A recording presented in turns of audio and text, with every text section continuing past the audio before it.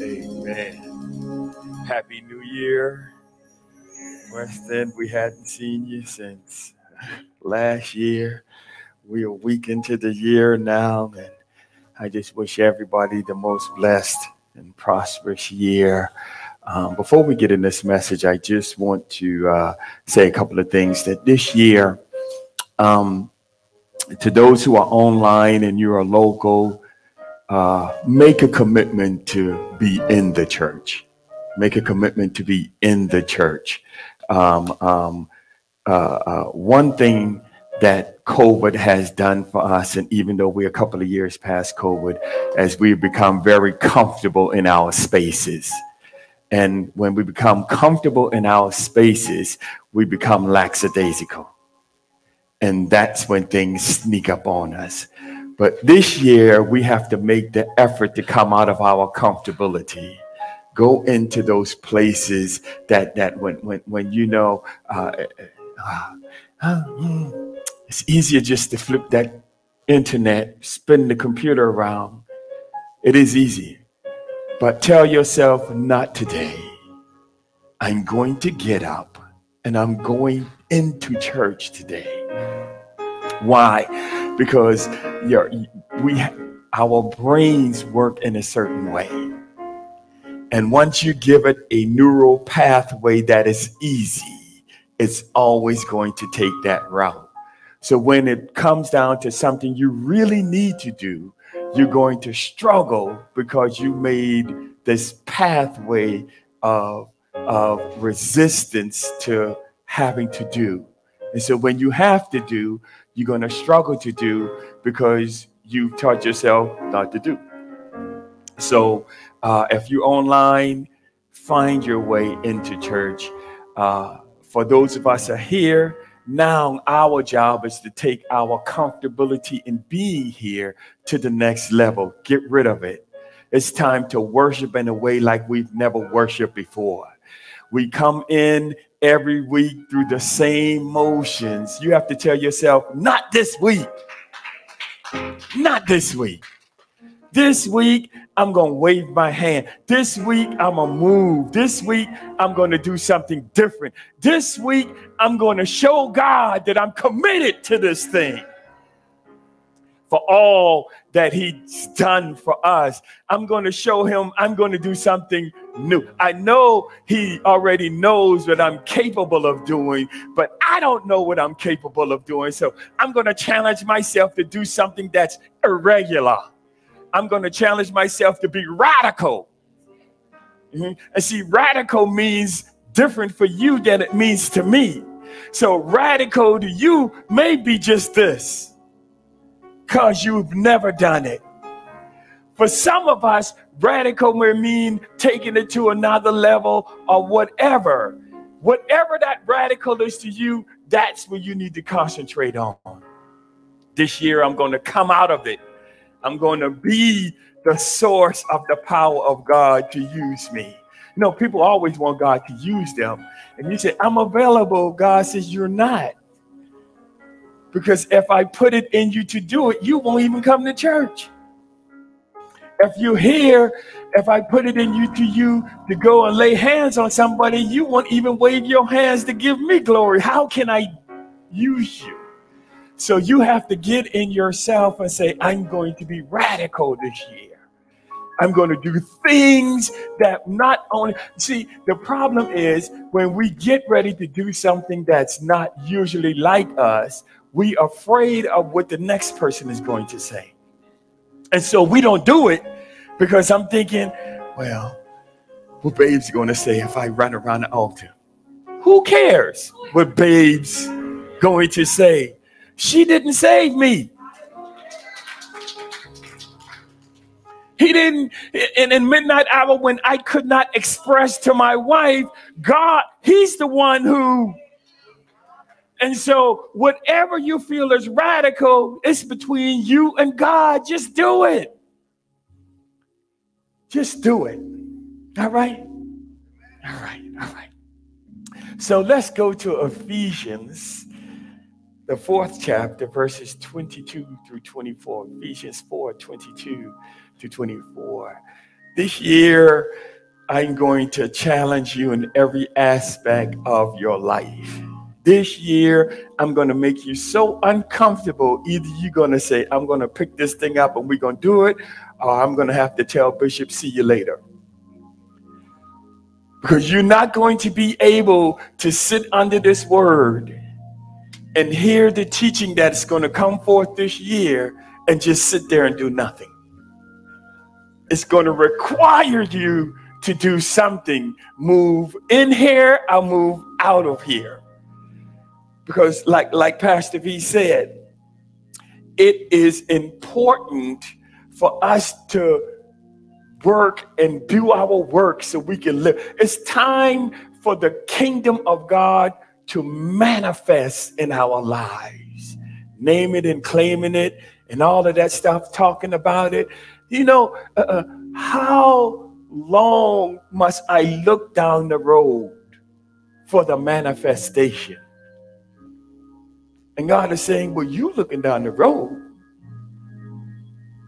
You have a determination in this process to make your life look very different than it does. So Ephesians, the 4th chapter, verses 22-24. I'm going to read from the King James Version and the New Living Translation. So the words recorded, that ye put off the concerning the former conversation of the old man, which is corrupt according to the deceitful lust, and be renewed in the spirit of your mind, that ye put on the new man, which after God is created in righteousness and true holiness. The New Living Translation says, throw off your old sinful nature and your former way of life, which is corrupt by lust and deception. Instead, let the Spirit renew your thoughts and attitudes. Put on your new nature, created to be like God, truly righteous and holy. So our empowering thought for today is the power of your thoughts. The power of your thoughts. Your thoughts are very powerful. I might be showing my age here a little bit, but I grew up hearing a mind is a terrible thing to waste. Come on. So y'all showing y'all age too. All right. I don't feel bad now when I said that. The mind is a terrible thing to waste. So today, after this message, I want that meaning to take on something very different for you today, because a mind is a terrible thing to waste. Where you spend your time thinking is going to show in your life. Let me say that again. Where you spend your time thinking is going to manifest in your life. It is important to understand that our minds are like a powerful control center. The fastest, strongest computer you've ever seen. Your mind is generating thoughts constantly throughout the day. Sometimes you think you're not thinking, but you're thinking. It is constantly moving, constantly generating thoughts, constantly seeing something, and a thought connects, and it's constantly operating. And so what happens is, so these thoughts can be positive, negative, or sometimes they're even neutral. And sometimes you say, I don't know where that came from. So the important thing to remember is that your thoughts have significant impact on how you feel. not only how you feel, but how you navigate through life and how we feel when we get so wrapped up in our thoughts. Your thoughts. Now we don't really think of it this way because we try to keep church separated from science, but you can't because they're all one. You can't do it. You can't do it. So your thoughts are so powerful that they have made you what you are. So when you look in the mirror, that's your thoughts. And so when you look at somebody else, you're saying, wow, they've thought all of this up. And now that's what they are. Now, when I said that, most of you thought of something negative. Come on, somebody, let's be honest. Very rare do we look at somebody and we say, wow, that's amazing. When somebody's preaching and we give them a message, the first thing you think of is the negativity. Why? Because we have been conditioned in church to think that way. So if I'm telling you that your thoughts make up your life, most of our thoughts went to, I'm not where I want to be. Because you have been conditioned to believe that way. I'm not where I want to be. Versus being conditioned to believe that your thoughts are, even if you're not where you want to be, they're stepping stones for you to be. But since I've been little, I've always been taught, if you're not where you want to be, clean up your life. Well, maybe my life's not dirty. So I'm trying to clean something that's not even dirty, and I'm still not getting anywhere because I'm washing clean sneakers. And sooner or later, if I wash them too much, then the logo is going to come off. So my identity as a Christian will fade away. Come on, somebody, because I'm working to do something that does not need to be done. So in the psychology world, and DeAndre may be able to help me with this, there's a cognitive behavioral therapy model. I like this. So this is what the model says, that events lead to thoughts, thoughts lead to feelings, feelings lead to behaviors or actions, and your behavior or actions always have a consequence. Y'all with me? Now, I'm not a doctor in any way, but I want to add something to this model that will help us, especially in the church. So you'll understand it. Now, those of you taking notes, write this down. So the model states that events, first you need to understand that the event is always neutral. Life is always neutral. You add all the other stuff to it. Life is always, so the event is always neutral. This is the part I'm adding. Filtered through our faith, our belief system, it leads to thoughts.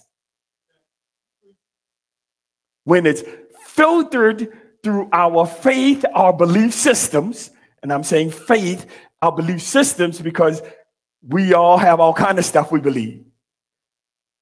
It leads to thoughts. So if we have been conditioned to believe that Satan is round the corner everywhere, waiting to get us and trip us up so we can go to hell, that belief now filters to thoughts. So I'm afraid to go around the corner because Satan is waiting for me, versus understanding that the Spirit of God is leading and guiding me and directing me in all my ways. I have nothing to fear. So if I've been conditioned to believe that God is in me and he has my back and all things work for my good, I will take on any challenge. Come on, somebody. Am I right? So the filtering, the faith, or your belief system has a significant role in how you think. Are y'all still with me? All right. So now it filters, leads to those thoughts. Those thoughts can be positive or negative. Those thoughts leads to your feelings, which could be positive or negative. What do you believe? So if something happens, and this is how I know we are conditioned to believe that way. If something happens, I'll give you the word because we love crime. The wife is murdered. And they always look at the spouse, right? Automatically. Now, he may have had nothing to do with it, but if he keeps the event neutral, what are they going to say? He's not acting like he should, because we have been conditioned to believe you should act a certain, come on, somebody. You should be acting a certain way based on man's opinion. Now, he may just be a person who understands God and that events have happened, and he know I didn't have nothing to do with it. So I'm processing this. It is a loss to me, but I understand that this event is neutral, and I can't get my feelings all up in here because I can't operate that way, because not only that I have a life still to live, but I have children I'm responsible for. Come on, somebody. But if he said that, what are they going to say? He guilty. He did it. Am I right? Because we've been conditioned to believe in that way. So your thoughts leave the feelings. Your feelings lead to your behaviors or actions, which could be positive or negative. You know how we say, I'm feeling some kind of way. Come on, somebody. That's because you didn't just automatically feel that kind of way. You've been thinking about something. Something has triggered you to have this feeling some kind of way. Now, we won't admit it, but it goes back to something that happened to us a long time ago, has nothing to do with this situation, but because we have not been healed, it pops up every time in our lives, directing us to feel a certain way. And instead of finding healing, we allow that child in us to dictate your adult life. Y'all with me? We need to really understand this, because no longer shall we allow our thoughts to control our lives. Today, we take back control. So those who are writing, let me just read that one more time because I expanded it a little bit. The model states that events, which are neutral, filtered through your faith or belief system, leads to thoughts. Your thoughts lead to your feelings. Your feelings lead to your behaviors or actions. And your behavior or actions always have a consequence, which could be positive or negative. Here is where the church gets stuck. We never think about the consequences. And he said, no, we people of God, yes. And so when we hurt people in the church, we don't think of the consequences that it brings not only yourself, but them. We don't think that this might be the thing they can't recover from. We don't think that because of their childhood, they have never felt love. And you come into the church where we say Christ love everybody. And then you say, well, homosexuality is this and that and that. We don't think of the hurt that is doing to the church. Well, I thought God was a God of unconditional love. He doesn't care about none of that stuff. He died for the sins. Didn't about the Bible says he came to take away the sin of the world. So if the sin is gone, then why are we stuck hurting people in the church?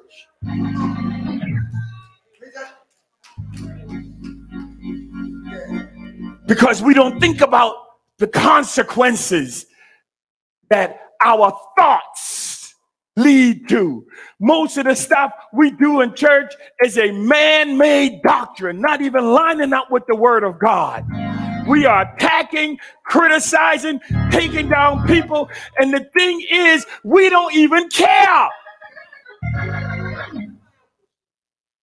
You mean to tell me the loving God that's inside of me is inside of you and nothing filters that? That we can act any way, however we want to treat people, however we want to do to people, whatever we want to, and then say it's in the name of Jesus? It can't be. Because our filtering system is corrupt. Let me get back. My message.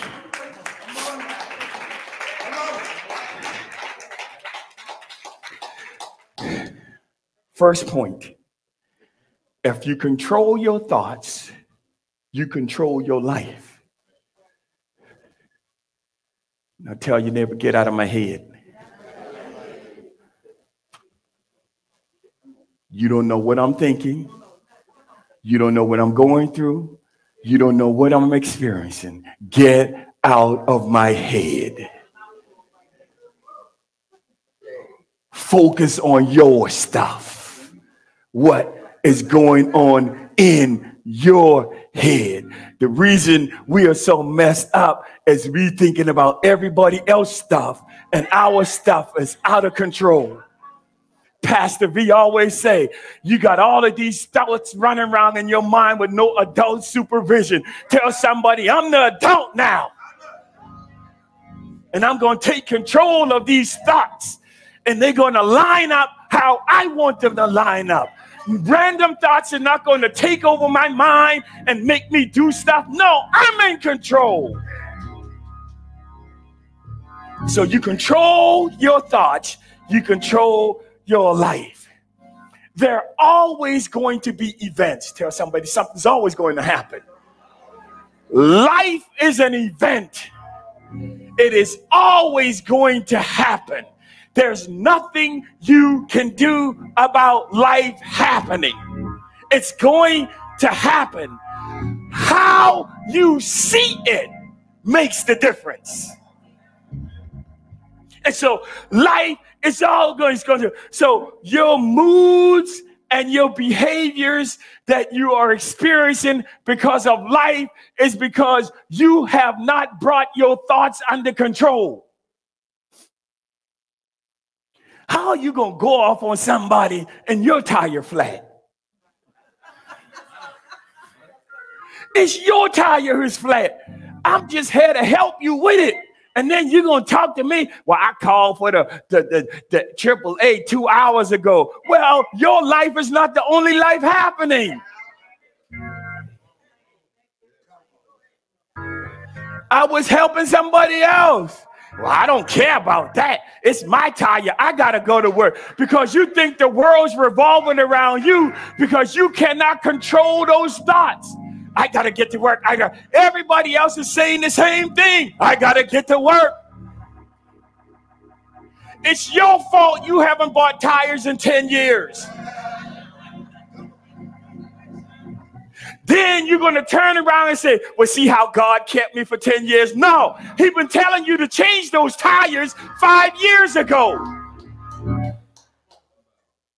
The time to stop saying, look at God. God saying, no, look at you.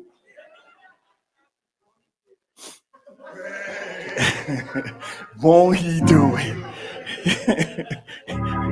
And so we have to gain control over our thoughts. When we gain control over your thoughts, you gain control over your feelings and actions. But you got to make sure your filter is right. Tell somebody your filter got to be right. Ooh. So what are the filters? So let me tell you what the filters are. Your filters are all those things that shape the lenses we view the world through. I wear glasses. If I didn't wear glasses, well, we all do it every year or two. We go get an eye exam. And he says, 1 or 2, 2, 2 or 3, 3. 3 or 4. Can you go back to 1? Come on. Don't we all do it? Because he's adjusting the lenses to your vision. Right? And so the filters are your experiences that have brought you to everything that has influenced you through your life. Those what you filter through. So your siblings, your family, mom, dad, your upbringing, the culture, the society you live in, those things you've heard and shouldn't have heard, those things you've seen and shouldn't have seen, even religion makes your filter a certain way. And especially us in the black church, because we've been conditioned to believe the Bible in a certain way. So we always looking for a certain way for God to come and a certain way for Satan to attack. And then if you talk about angels, he say, don't you be careful how you do angel. Because that's the way we've been conditioned to believe. And so when something happens in our lives, that filter, it comes right through that event, comes through the filter. And based on those things that influence your belief system, that's what you see.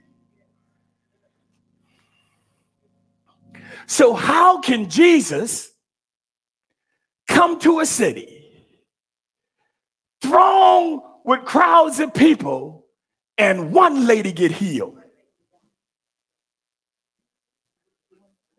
Her filter said, I don't care.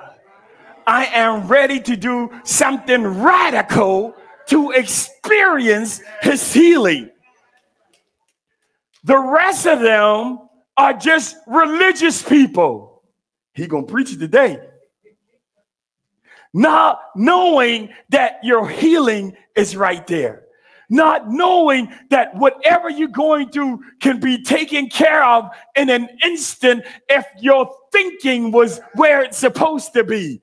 Out of the whole crowd, including the disciples, only one person had their thoughts where it was supposed to be. I'm going to be healed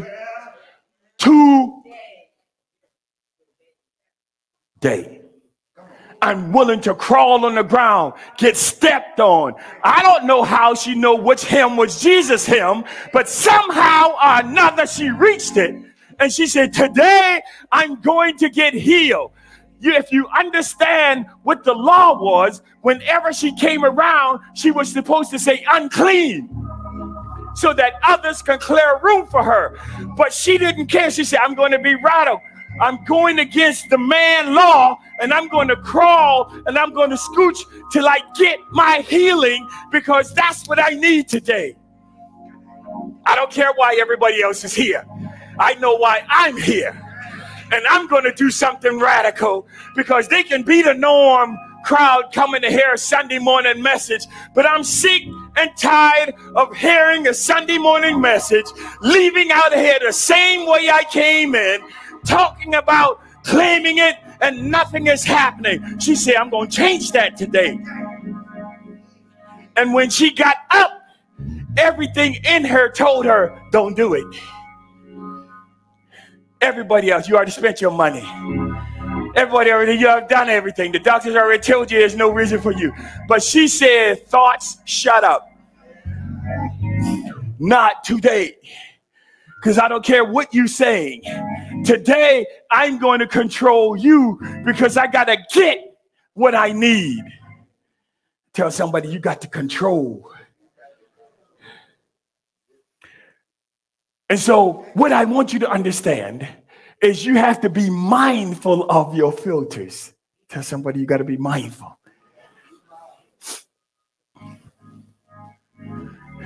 See, there's not a problem with what you believe. It becomes a problem when you force it on somebody else.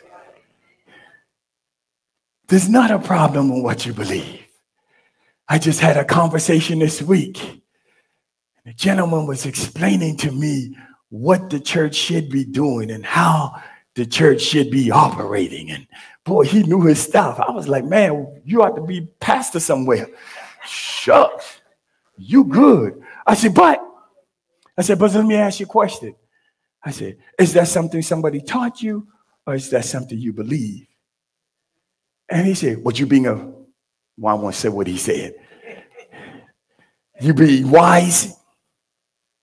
I said, no, I just want to know. Is this something you were taught, or is this something you believe? Why? I believe everything I'm taught. No, you don't. I said, don't even. That's the biggest lie. I said, so separate what you taught from what you believe. And what you believe is true. What you've been taught is just knowledge, information. What do you believe? And he said, well, I thought it was kind of harsh. That's all I needed to know. That was something somebody taught you, and you thought it was the law. And so you put it into your system, not even trying to study to see if it's true. And now you're trying to make me believe what you don't believe. So how are you trying to make me believe something you don't believe? Well, I've never thought about it like that. Well, think about it like that. All that stuff moving around in your head, if you don't believe it, stop trying to push it on other folk. Only talk about what you know to believe. If God has been a healer to you, then I'm only going to talk about him being a healer. If he had not have to make a way that is desperate in my life, then there's no reason for me to talk about that.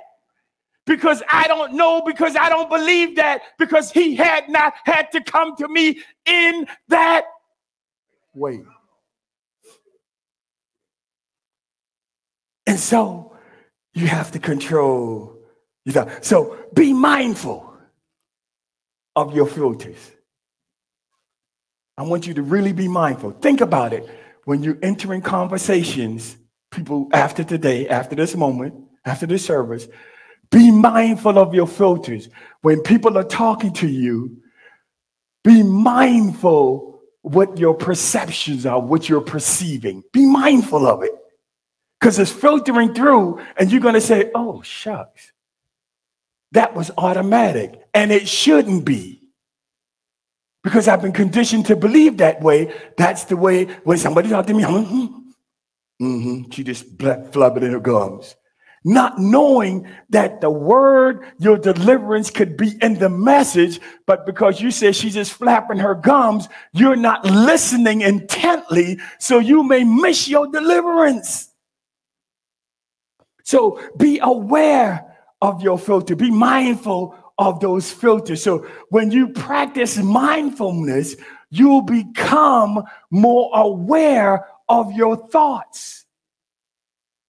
And if you become more aware of your thoughts, then you can control them. And so your behaviors and actions will change. So what happens? You come to get the thought and somebody, oh, you know that lady you just can't stand at work. And she come to your desk. May I help you? You have already filtered till you cannot help them. Oh, come on, somebody. Why? Because as soon as you smelled the perfume come around the corner, you had already think, I'm going to try not to be nasty to her, but I don't know. I don't feel a certain way already. And when she get to my desk and she gets to your desk and she has on an outfit just like yours, it's over. It is over. What? Or she come up with something even cuter than, what do you want? And so how are you going to help? The filtering. So you have to become neutral and say, okay, it is what it is. And be able to move from a neutral event and then, if it necessary, attach what feelings need to be attached, not the feelings that come up, because the feelings that come up that are usually triggers from your past. When you was a child, that no longer serves you. You are an adult now. You could talk to somebody with some sense. I hope so anyway. Because we are adults. The adult you don't need to say one more time and you go. The adult you doesn't do that. That is something from your childhood that is trying to protect you from a feeling it has because the filter that was put in place. Y'all with me? So Colossians 3:12 through 14 says, so put on then as God chosen ones, holy and beloved, compassionate hearts, kindness, humility, meekness, and patience, bearing with one another. And if one has a complaint against another, forgive them. For as the Lord has forgiven you, so also you must forgive. And above all the stuff, put on love, which binds everything together in perfect harmony. In other words, Paul is saying, listen, put on love. Love covers a multitude of sin. If I look with you with love, then I can counter my triggers. Because your triggers are just coming from a place where you weren't loved. And so now you have the opportunity to heal and put love in that place so the next person don't have to feel your wrath. Are y'all with me? Okay. Second point, the power of positive thinking. Now, they said that this is foolishness and new wave and it shouldn't be taught in church and because we're giving people a false hope. Okay. So if Paul says to think on these things, which is scripture, which is positive thinking, how are we hurting the church? Well, why would Paul tell you to think on these things? Because he know your cussing spirit almost come. He know your craziness has been thinking negative for too long. Come on, somebody. He knows that. So he's trying to give you an alternate way of thinking to help you control your craziness. So positive thinking refers to the habit of focusing on optimistic thoughts and expecting favorable outcomes. That's all positive thinking is. If I'm thinking the scripture, he is like a roaring lion seeking who he can destroy. Is that positive? If I think that way and believe that way, what is going to happen?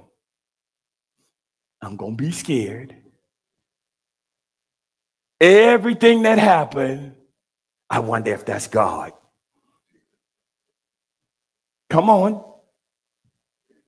Well, I can't do that till I'm praying on it and God hadn't told me to move yet. Well, I'm going to fast for a week and then I'm going to get an answer from God. And God is telling you the answer hadn't changed. You can fast for the rest of your life. I came that you may have life and you can have it more.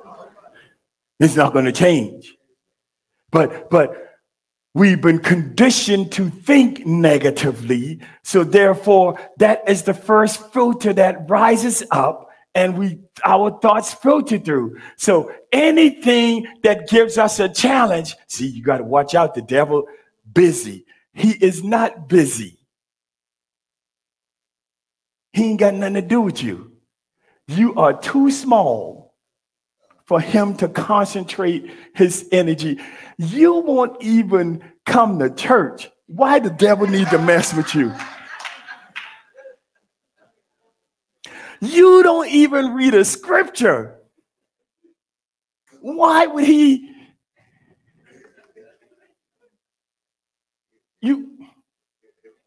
Come on. Think about it. How are you spiritually? Think about your spirituality and think about if you had to come face to face with Satan, what would you do? So let's dismiss that. Your job is to say, I am spiritually led 24/7. And it doesn't matter what path I'm on because see, he's directing me. Positive thinking. Why is that important? Because what does Jeremiah 29:11 tell us? He says, I know the plans I have for you. And it is a declaration that God says this way. Plans to prosper you and not to give you hope and expected end. So you looking for doom, and God says, I don't have doom in your, I'm going to give you an expected end. Why? Because we've been conditioned to believe a certain way. But when you wake up in the morning, you got to say, here it is. They ain't ready for me.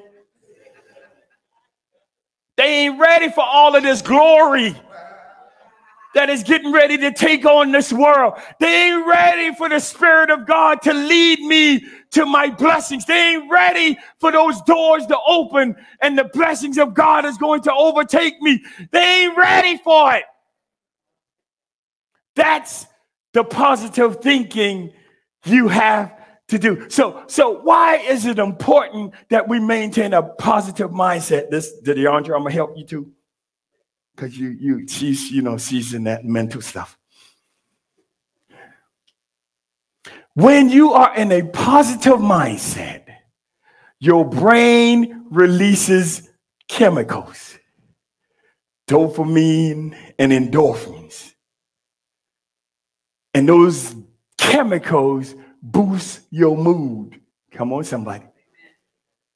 And when your mood is high, your stress goes down. As a result, when those chemicals, when you're feeling it, you get motivated, you energetic, and you become resilient because you say, oh, I got this here. Yeah, let's do it. You're ready to take on the world. When you get that positive groove, or when those blessings start lining up and you start hitting them one after the other and after the other, and you're going from mountaintop to mountaintop and say, oh, I ain't concerned with the valley no more because I'm just going to mountaintop and mountaintop. I know there's a valley. That's a time for me to reprieve and reset and get back on the mountaintop for the next mountaintop. You got to think positive. Why? Because you have to keep them chemicals rolling. Now, here's the science of it. Do you think that's just consequences, just something like coincidence? God created you in that way so that when you get into the good mood and your mind is clicking, that everything inside of the chemical balance starts to change inside of you to move you toward what he has for you. Ooh, Jesus. So get rid of that negative outlook and get a positive outlook. This is going to be my year. 2024, 2 plus 0 plus 2 plus 4 makes 8, means new beginning. We're going to do this, God. This is my year to get all that you have from. This is my year to change my thinking so everything the kingdom has for me will start making way. Tell somebody you got to get positive in your thinking. I don't care what life event brings to you. You can be in an accident and say, oh man, I was tired of this car anyway. Woo, here it comes. I can smell the leather of that Escalade. I can, come on, y'all.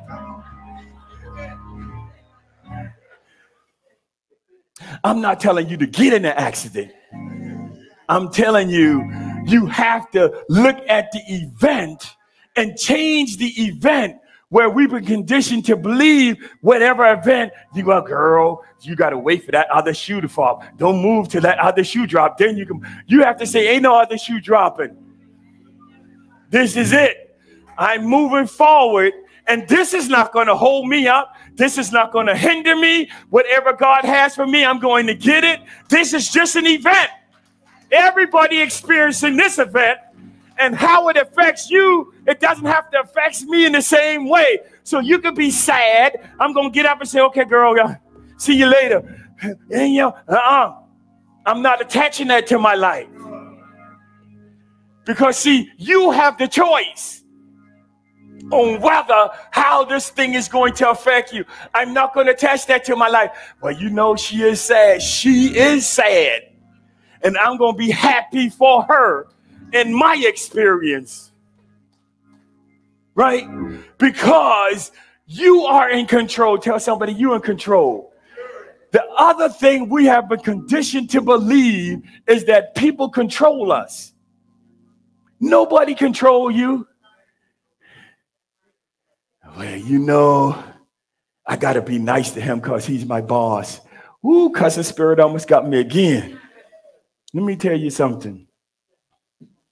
I'm the presence of God. And this how this thing is going to work out. I'm going to be nice to you because I'm showing you the love of God, but you don't have no control over what happens to me. Nothing you do can affect me. Don't it says, no weapon? When are we going to start believing that? I'm controlling this. I'm going to be myself. If you don't like it,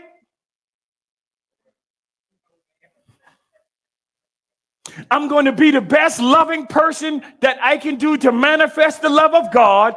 If that itches you wrong, I'm not going to change. Because you have nothing to do with how God blesses me. He may use you to bless me, but you don't control that either. Here's somebody, you got to get that positive thinking. And that's why in Philippians 4:8, Paul says that finally, brethren, whatever things are true, whatever things are honorable, whatever things are just. He says, think about these things. If it's praiseworthy, think on it. Be positive. Don't worry about all that negative stuff. It has nothing to do with you. You are the center of your own world. You have control of the thoughts that comes in your mind, and you are the one who's filtering what feelings or emotions are attached to them. Quit attaching your stuff to stuff that means nothing. It might be an issue, but it's not your problem. Thank you, Pastor V. It might be an issue, but don't make it your problem. Say, girl, yeah. Oof. Huh. I'm praying for you. Come on, y'all know what that was the head of the Holy Spirit. Oh, Jesus. I'm praying for it. But don't make it your problem. It's just an issue for who? Because the event is what? Neutral. Because that's how they saw the event affect them. It changes their emotions and everything. And we so culpable, we get tied up in emotions. They ain't nothing got nothing to do with us. And then we go, well, I'm going to go over here and help them the best I can. And then you're trying to figure out why hell breaking loose in your life, because you in some stuff you shouldn't even be in. God didn't tell you to go over there. You felt emotionally tied to it because you went through a similar experience, and you're going to help them through this. And God ain't told you nothing about none of that. He told you stay in your own little world. Let them deal with their emotions, because just like I'm teaching you to deal with your stuff, I'm trying to teach them to deal with their stuff, but you keep taking their stuff away from them, so they end up back in the same place. Are y'all with me?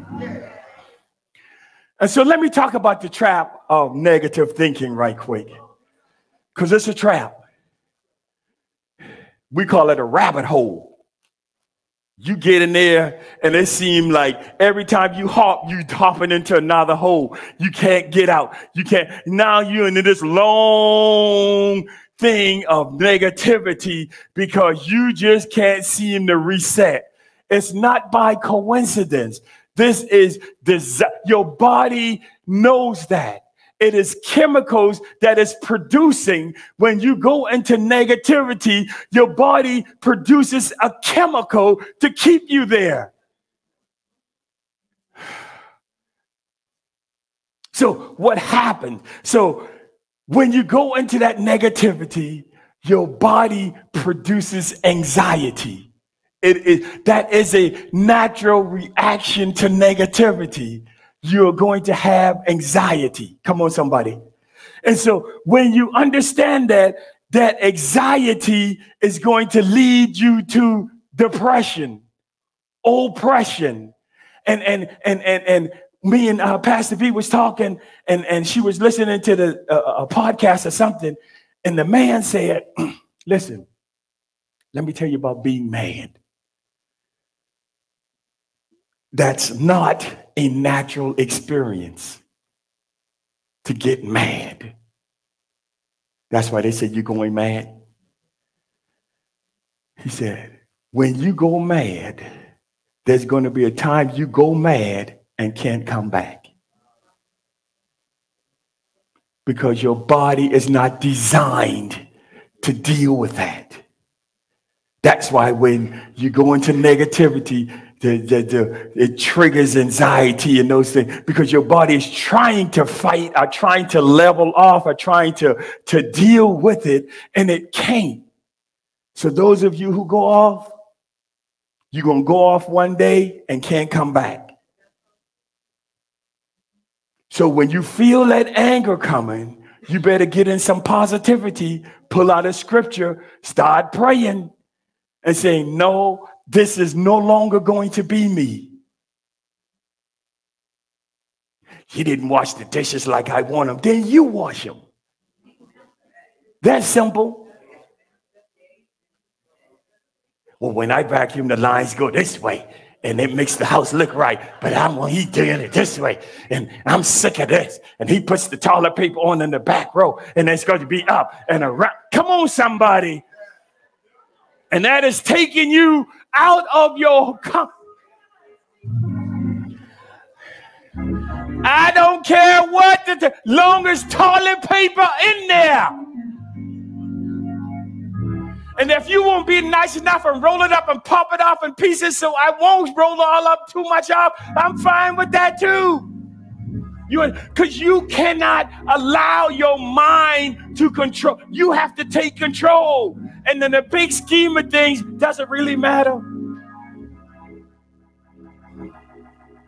When they're in the coffin in front of you, you crying over toilet paper?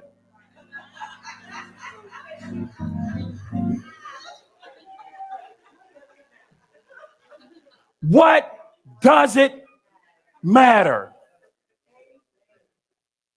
And you know what that is? That is your filtering system. You were raised a certain way. They weren't in the house with you, or they would be called your brother.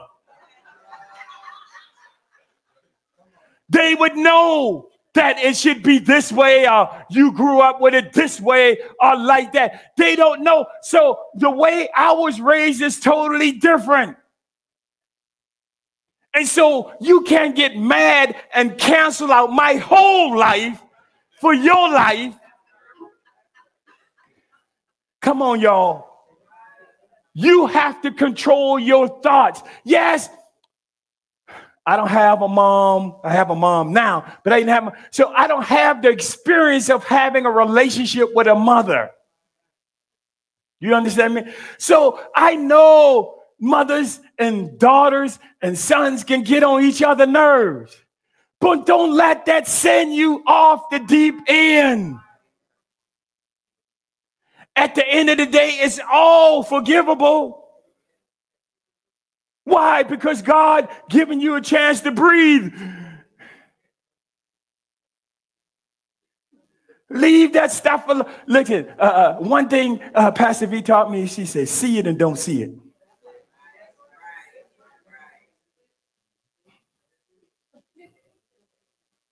See it and don't see it. I see it. I keep walking. And then she come back, did you see that? I sure did. But why didn't you? Ain't nothing to do with me. I was waiting to see what it ain't gonna be. And that's the best way to live. See it, and you do not have to fix everybody's situation. You do not have to comment on everything that's said. You don't have to be a part of everything. Save yourself. Oh my God. Are y'all with me? Okay.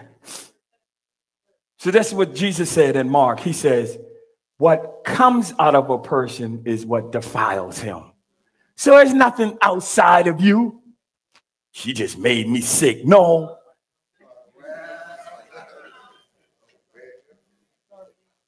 It's already in you. And they may have shown you a trigger of something that's in you that need to be healed. But because we have been conditioned to project and deflect on other people, it's your fault.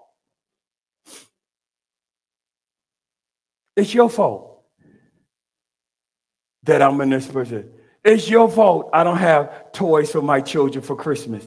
It's your fault. You a church in the community. I thought y'all supposed to be helping. Well, who are you? The first time I ever met you. You live in this community? Yeah, so how come you don't come to church? To see what we do. But it's our fault and everybody else's fault for everything that is happening in our lives. But it's really inside of me already that is manifesting itself outside. So my life looked exactly how I believe. Now, tell somebody no more negative thinking. No more. Let me change that. No more stinking thinking. No more. And let me tell you something. This is another thing that they say is a foo-foo and the church shouldn't be teaching. And it's the power of visualization. That's insanity. God even called those things are not as though they were. You have to visualize in order to get there. You have to see it in order to achieve it. And so you have to visit. So when sometimes you ever visualize something, it became so clear, so like you're like, oh my God, I almost feel like I can touch. You just like, holy smoke. And then you find this thing kicks off something inside of you that you have never felt before. And everywhere you go, you are seeing the very thing that you are trying to experience. Why? Because God is leading you and he is in your imaginations and he has now shifted your filters so your filters will concentrate on that what needs to be concentrating on. Come on, somebody. So you have to be able to visualize what God is getting ready to do. And stop saying, well, anyway, he blessed me, going to be all right. That's foolishness. That's your cop-out. So you don't have to use your imagination. Use your imagination and pull together what you want and say, I'm going to focus. I'm going to be intentional because this is what I want. And I'm not going to stop till I see it physically. Y'all with me? So let me close with this. You have to choose. You have to choose empowering thoughts. This is not natural. You have to choose empowering thoughts. Naturally, we have been conditioned to believe negatively. You have to choose empowering thoughts.